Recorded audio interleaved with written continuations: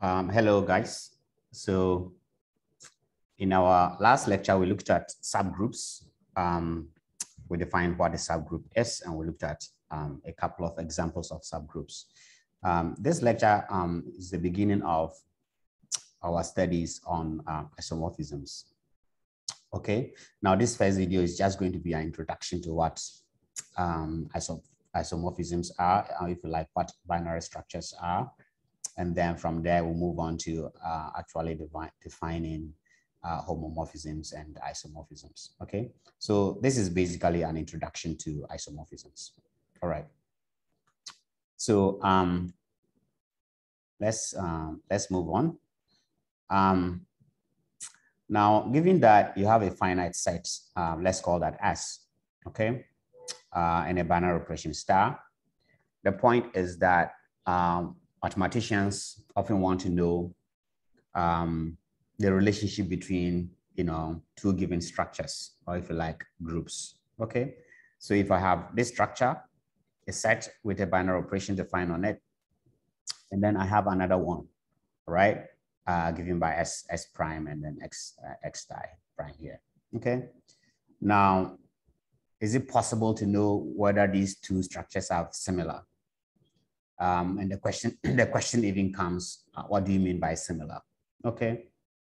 Often the term used mathematically is that they are structurally alike. Okay, so how are they alike in terms of their structure?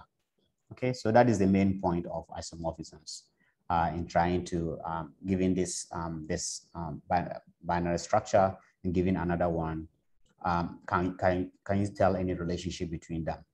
Are they similar in their structure?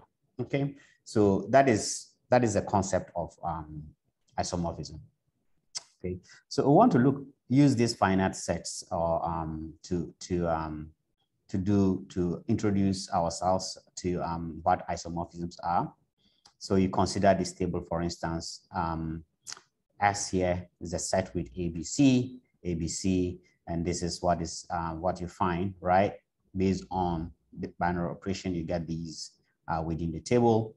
You take another one where the binary operation is X star, okay, and then you have these variables, or if you like, these symbols within the table. Okay, so given this and that, for example, can you tell whether they are related anyhow in terms of their structure? Well, so we're going to take these first two examples. In fact, they are related in the sense that if in this set here, right, wherever you see A, okay, wherever you see A, you replace it with alpha, for example, and wherever you see B, replace it with beta, wherever you see, replace that with gamma. In fact, if you do that in this set, you get exactly this table here, okay? So you don't see it until you have performed this kind of correspondence relations between them, okay? So that is what this is basically saying. So when you do those replacements in a one-to-one correspondence, it can go the other way around, right? So in here, wherever I see A, I can replace it with alpha. When I see B, replace with beta, C, replace with gamma. In the same way, when you do that, you get all here as well, right? When you replace this with A, B, and C, you get that table. Okay, you get the point.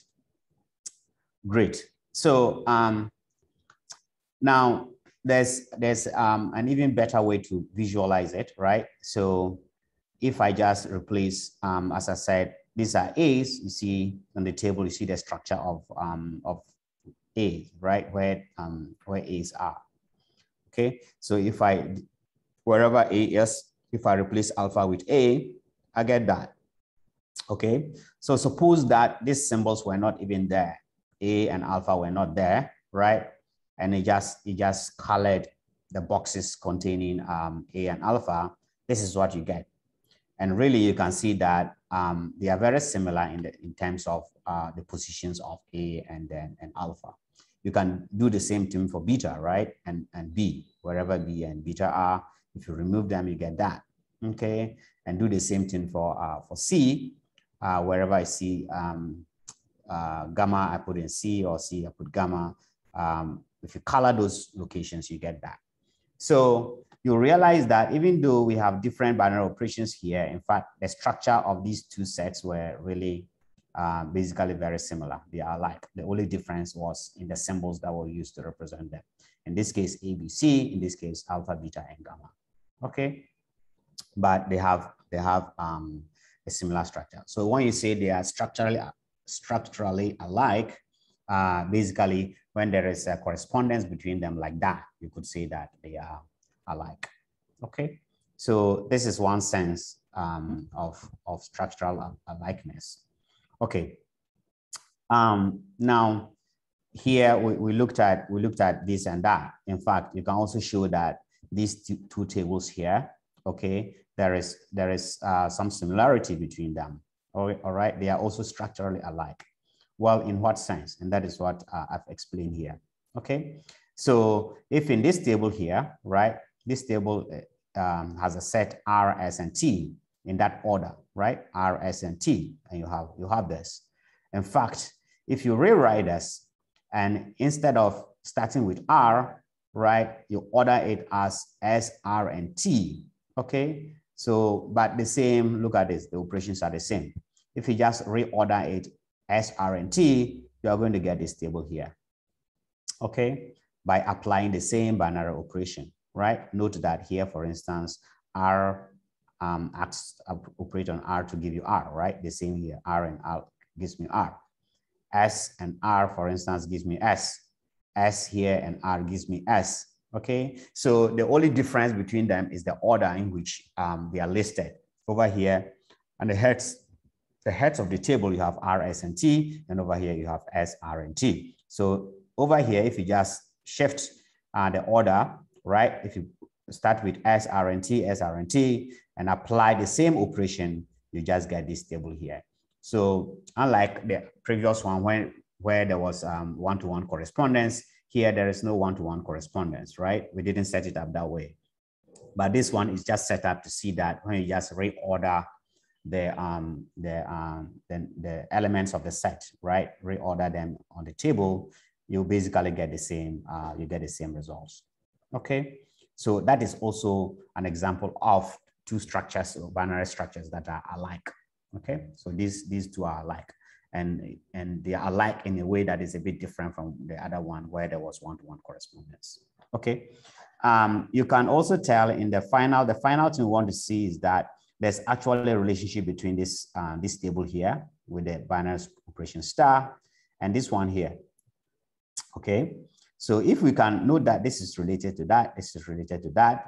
So if you can show that this is actually related to this, then it means that all four are actually related. Okay, and we can see the relationship between this and that actually. So, and that is what I'm explaining here. So call this table X and table Y. All right. So you notice that if in table X here, okay, like we did before, if we replace here every A with S, okay, A with S, wherever you see B, replace with R, wherever you see C, replace it with T, right? If you do that here, you get table Y. Okay, so here as well, there is a one-to-one correspondence between the variables here, all right? So A goes to S or S to A. If you do that, you're going to get this one from this, right? Or this from that, okay? So really what this means is that all four tables that we have considered have the same or similar structure, okay? The tables are different in the symbols that are used, okay?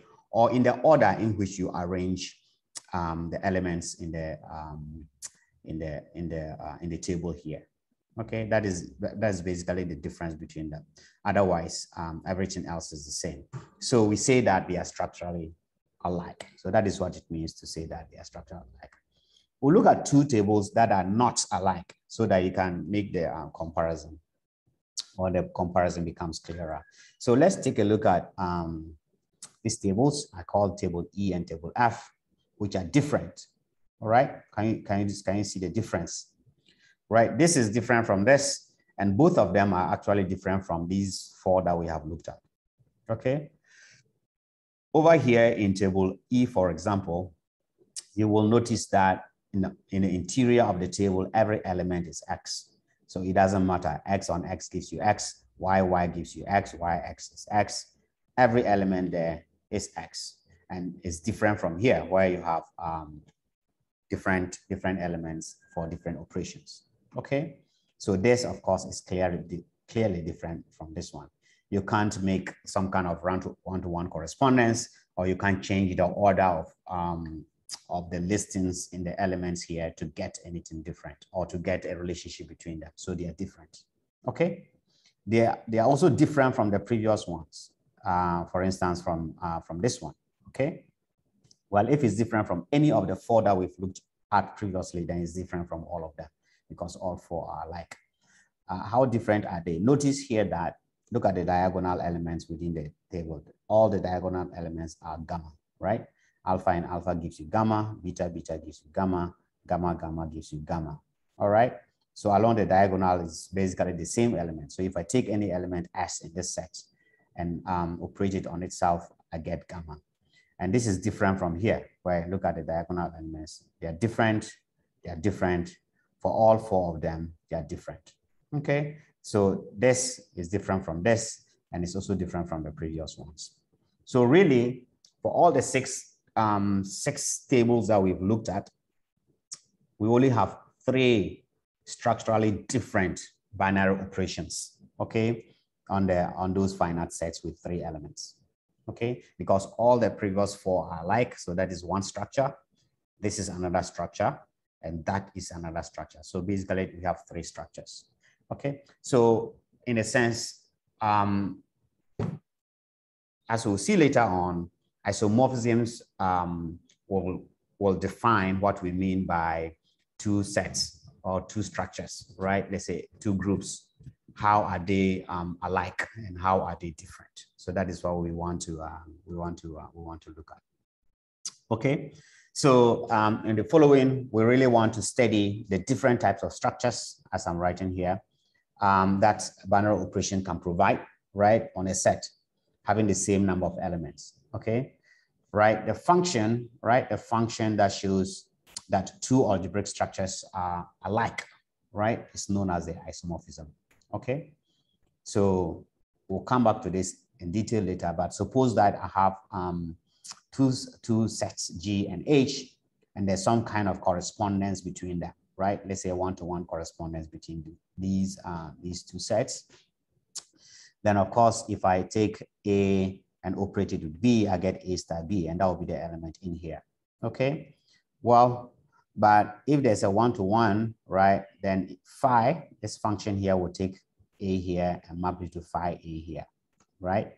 So A becomes phi A, B becomes phi B, right?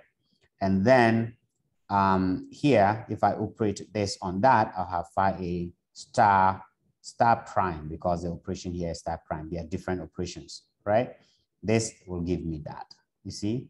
So later we'll see that if I define a function that maps elements from this set, the structure here, G, to this, and, right, and phi of A star B gives me phi A star prime phi B. If this is equal to that, then we say that this function here is a homomorphism, all right? And if the relationship is one-to-one and onto, then you say that it is an isomorphism.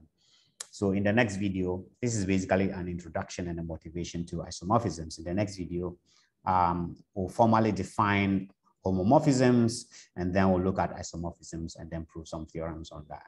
Okay, so I'll end this introductory part here, and then we'll continue in the next video on defining isomorphisms.